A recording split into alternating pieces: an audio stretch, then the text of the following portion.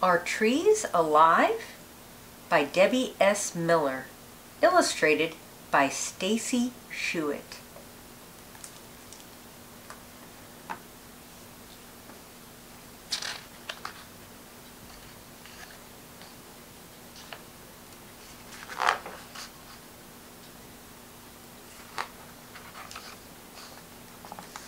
Long roots wiggle through the soil. They gather water and minerals that trees need to grow. Roots anchor a tree, like your feet help you stand.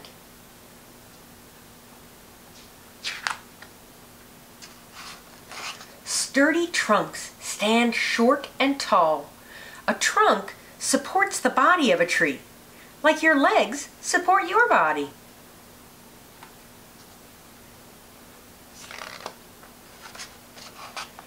Branches hold animals, the nests of birds, swings, and tree houses.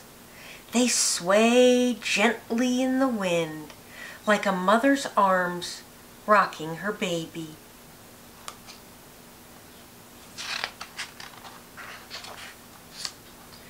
Bark is dark or light, rough or smooth, thick or thin, just like people's skin. Bark protects the inside of a tree from harsh weather and insects, like your skin protects you.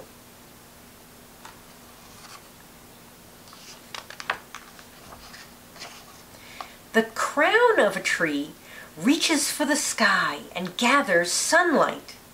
A crown is at the top of a tree, like your head is at the top of your body. The branches and leaves of a large crown give you lots of shade on a hot summer day.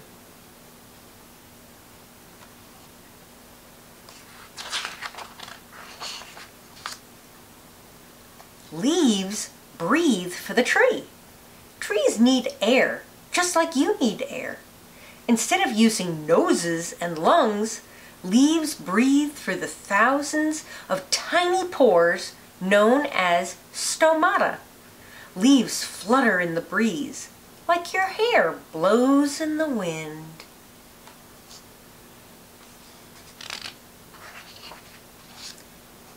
Sticky sap travels through small tubes inside the tree, between the roots and the leaves. Without sap, the tree could not live, just like your body could not live without blood. Look at the veins in a leaf and compare them to the veins in your hand. Some tree sap is harvested by people.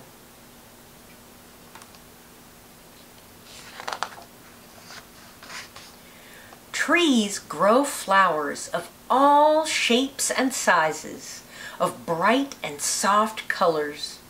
A pretty flower can attract insects and birds, just like your smiling face can attract a new friend. Animals feed on the nectar and pollen of the flowers. They help spread the pollen so that trees can make seeds and grow fruits.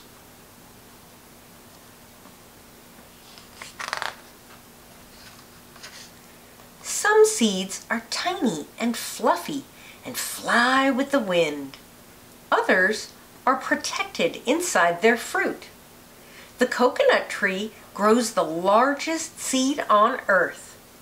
Seeds sprout and become saplings, then grow up to be trees. Just like babies become children, then grow up to be adults.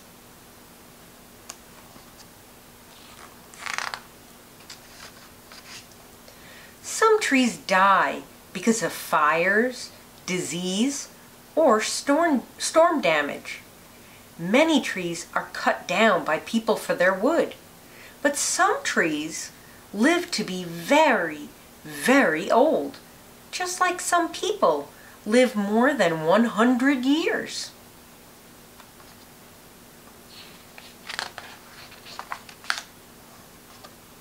During winter, some trees have bare limbs and twigs that lace the cold sky. This is the time when many trees rest without their leaves. Trees rest too, just like you.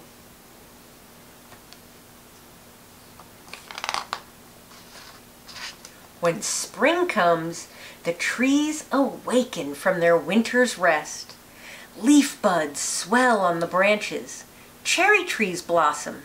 With more sunshine, the trees burst with new life, just like you burst out the door with your friends to play and celebrate spring.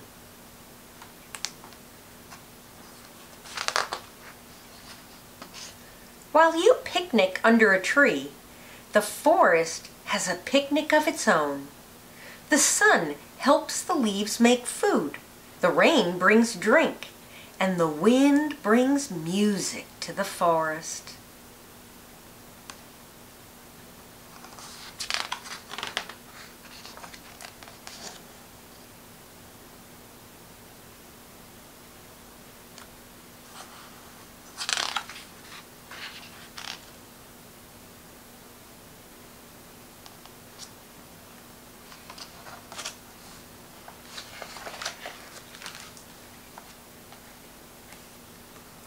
One day, I hiked near a forest with my 4-year-old daughter, Casey. She looked up at a tall spruce tree and asked, "Are trees alive?" I answered, "Yes," and explained that trees were living things. She responded, "But how do they breathe? They don't have noses?" Her question inspired me to look closely at the features of trees and compare them to humans. Although trees are plants and humans are animals, we have many similar characteristics. This book describes those characteristics and celebrates some of the magnificent trees that grow on our planet, along with the diversity of life that surrounds them. Trees are special. They are fun to climb and dream beneath. They shade us on hot summer days. They release oxygen for us to breathe. They drop beautiful autumn leaves.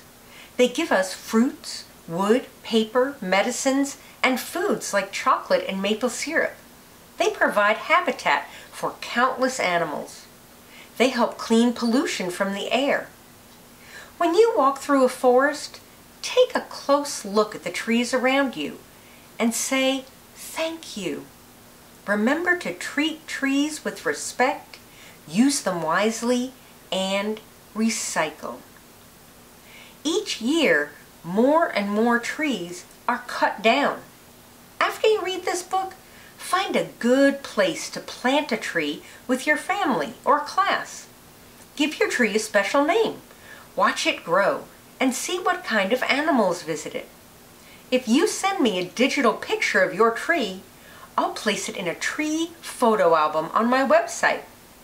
I wonder how many different trees will be planted. How many animals will find a new home? Visit my website at www.debbiemilleralaska.com for more information. To learn more about planting trees in your state, visit the National Arbor Day Foundation's website at www.arborday.org.